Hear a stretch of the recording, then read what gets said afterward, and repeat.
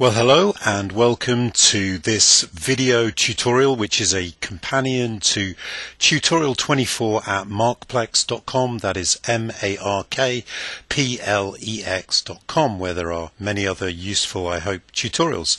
As always, this tutorial is designed to demonstrate easy language programming techniques rather than being a useful indicator in its own right.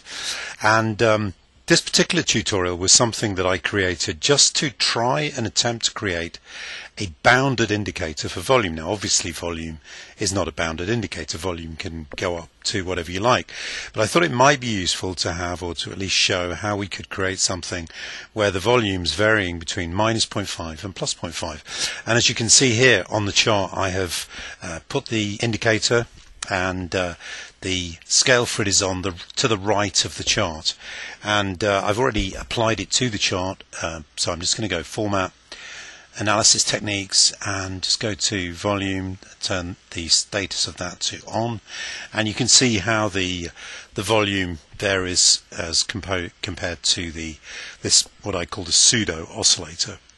And incidentally, if you wanted to change it from a line to a histogram, what we do is we just double click on the blue line, then make sure we've got volume osc here, click on histogram and click wait, and there we have the volume oscillator. So let's look at the code, and you'll see that we have an input. This is set to, I called it the average bars. It's basically the bars that we're going to look back to find the highest volume in all those bars, and volume 1 is set to be equal to the highest volume of the last av bars.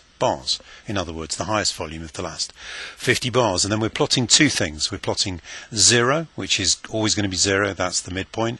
We're giving it a color of light gray, and we're also plotting the current volume divided by value 1, which, if you remember, is the highest volume of the last so many bars, in our case 50, and then we're subtracting 0.5. And the reason we're doing that is because we want the volume, pseudo volume oscillator to go from plus 0.5 to minus 0.5 and back.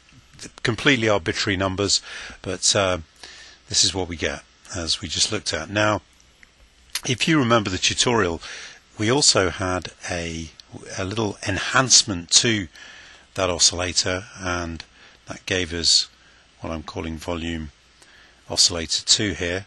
And you'll see again that the default's coming up as a line. I'm just going to double click on that, go to Style, Histogram, make it a little fatter, and then you can see this rather nice variation of yellow to cyan, yellow at the high points and going down to pure cyan at the extremities below. So, well, maybe not quite pure cyan, but you get the idea. So let's just look at what we did to create that.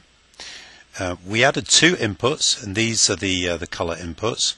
We added a variable color, and then we really didn't make many other changes. Apart at the bottom here, we used the Tradestation EasyLanguage function norm gradient color, and this is the little fella that will allow us to change the color on a continuous basis. And the inputs are the in our case plot vol osc, and that is taking the value that is plotted here, and as you can see we're using this word here to tell us what it is. We're setting this to true, which means that the value will go below 0. We've got this value here which tells the function how many bars to look at in terms of the color variation, and I've just put in av bars divided by 3. You can play around with that just to see, experiment and see what you get.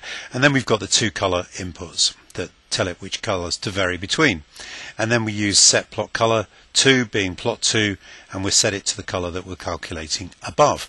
And now if either of those, if you want to learn more about either of those, as always you can just right click on the name and look for definition, and you can get some more information there, or indeed you could actually open the function and see what it's doing.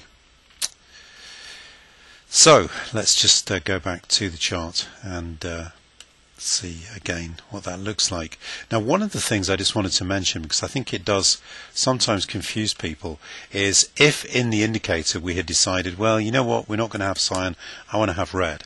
We then verify the indicator, I just pressed F3 to verify, and then we go back to the chart. You'll know that you'll see that absolutely nothing has happened. What we actually needed to do is to go into the analysis techniques and click on inputs, change the lower average color to red in this case, and close that, and you'll now see we get this interesting effect of going from yellow to red. And another thing that we could have done there is we could have gone and just go back there and click down here to default, and what that will do is it will change the input setting in the actual indicator, so that in the future if we apply that indicator it will come up as red. So if we close that and then we just go back to the indicator, you'll see that what's happened is asking us, it's saying this file has been modified outside of the editor window, do you want to reload it? I'm going to say yes, and sure enough we're now getting red there as an input. So anyway, I hope that is useful. It's quite a simple indicator, but does demonstrate a couple of interesting features of EasyLanguage. Please go to Markplex, markplex.com to see other useful tutorials, and please sign up for our email mailing list so that I can let you know when I create new tutorials or provide other information which may potentially be useful to you. Anyway, thank you very much.